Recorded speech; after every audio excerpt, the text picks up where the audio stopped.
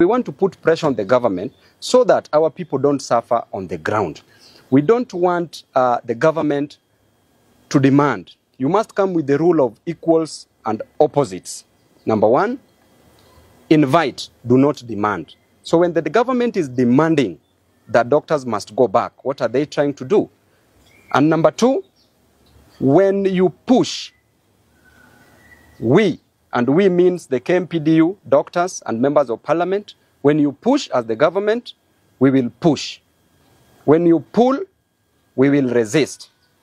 When you demand, we will refuse. And when you insist, we will turn you down. We want this defunct government to move with speed. The president should not leave the country when there's a serious crisis, when people are dying. The health ministry is unhealthy. The health ministry is sick. The country is sick.